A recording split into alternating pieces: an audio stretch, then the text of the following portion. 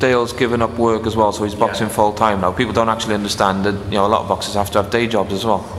No, that kid's done it the hard way, you know, and I think he thought that he was never going to get there. He was boxing on little bills, selling 40 tickets. He couldn't really sell his ticket application because he lived so far away. So I put my neck on the line and I got him on in Thai this time. I think I paid him out of my own pocket. He got a first round victory, looked really good. I took him to the match room then, asked them, begged and pleaded for them to put him on a bill, and they did. Beat Kevin McCauley, not particularly impressive, but Kevin McCauley doesn't get stopped very often, he just covered up. But from that victory, then I got him in prize fighter, and then got him on another matchroom bill, and then another matchroom bill, and you know, luckily enough he's there now. You know, he's just, you know, his future's in his own hands. Whereas with a lot of these guys who live in the middle of nowhere, their future is all about, you know, they're trying to get on bills and they can't get on bills because they can't sell their ticket application. Nobody's going to use them as an opponent because they're danger men.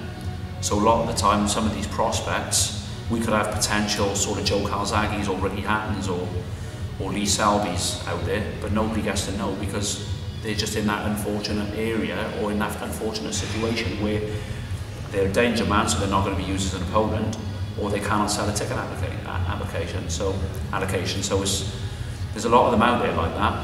Where do you, like, how much of an improvement do you expect from Dale now that he can concentrate full time on boxing? Yeah, don't forget he still does live in Carmarthen, but I've had him staying with me. This week, Monday, Tuesday, Wednesday, and he stayed last night as well, and then shot home this morning. So you know, that might help him a little bit. Mrs. Lockett was down in Swansea with my kids anyway, so I had him staying at my house, and you can see he's a different person when he's training every day. And you know, don't forget, I'm a coach. You learn certain things off me, but you learn a lot more off the boys that we got in the gym. You know, every one of them learn off each other. You know, and that's the good thing. Being around pros, I think you learn, and you can always see when Dale's been around the pros and learning and on the pads regular, you can see the improvement straight away. So I think it'll make a big difference, and he's got the right attitude. He's very dedicated, and willing to work hard as well. So yeah, I'm looking forward to obviously after this fight, should he come through this fight safely, I'm looking forward to see, you know, what we can do with him next. MAXI Hughes as well. You've had a few fights getting to know Maxi in the gym and everything now, and he's got, you know, he's got a bit of a name in his next fight. Joseph Laera, former world title challenger. Yeah, you know, his manager Dave Colwell approached me. You know, Maxi fancied a change after losing to Scott Carville. He fancied a change, and he'd been down here sparring with Gavin, and he liked the setup, and he liked the way that I worked with the boys. So Dave approached me and said that he was willing to sort of relocate. His dad lives in Llanelli anyway, even though he's from Doncaster. So I said, well, you know, I got a lot of respect because I did that when I turned pro. I moved away to Liverpool, and I used to go around the gyms in Liverpool and Manchester on my own sparring. Makes you grow up, and it takes a lot to do. So anybody relocated like that, I got a lot of respect for. So I said, yeah, I'll train the kid. Turns out that he's better than I thought he was. And he's got a good fight now against Joseph Laera, the kid that lost to Ricky Burns at the WBO title fight. I think he's seen better days, Laera, but as I say, he's a good name. It's a good fight for Maxi.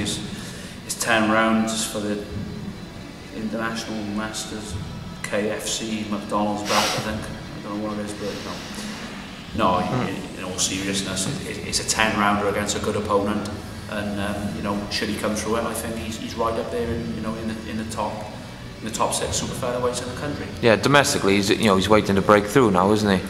Yeah, and as I say, he's a good kid.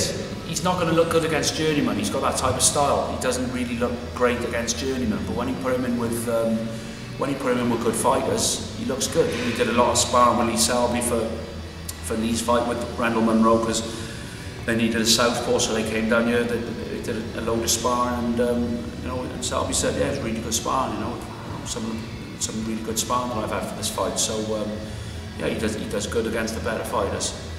The only other fighter I can think of on your box, Jay Harris. Is there anyone else after Jay? Jay Harris.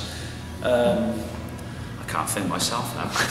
Yeah, but you had Jay Harris fighting the other week in Newcastle. Yeah, you know, Jay's signed to Frank Warren as well. Couldn't really do a lot with him back here. Swansea boy struggled to sell 40, 50 tickets on a Newport bill, couldn't really do a lot, so I approached Andy Aylen and Andy said, yeah, no problem. He said, if you think he's a good kid, I'll sign him, no problem. So they put their money where their mouth is, and they've signed him.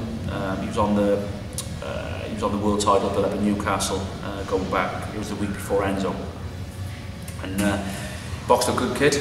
And I think first round, I think he took his time to get into it, but then started chipping away and beating the kid up. And he won 39-37. He looked really good, and Jason McClory, the matchmaker, was impressed by him and looking forward to working with him again. So we've just got to keep him busy now. You know, it's important that he's not out of the ring 3 or 4 months twiddling his thumbs. So you know, I should be getting a date for him now in the coming week, and got something to work towards then. He's had 2 fights now. Is it difficult with? I think Jay's a super flyweight, isn't it? Is it difficult with our weight because there's not a lot of, you know, other boxers around at that weight, so you can get fast tracked?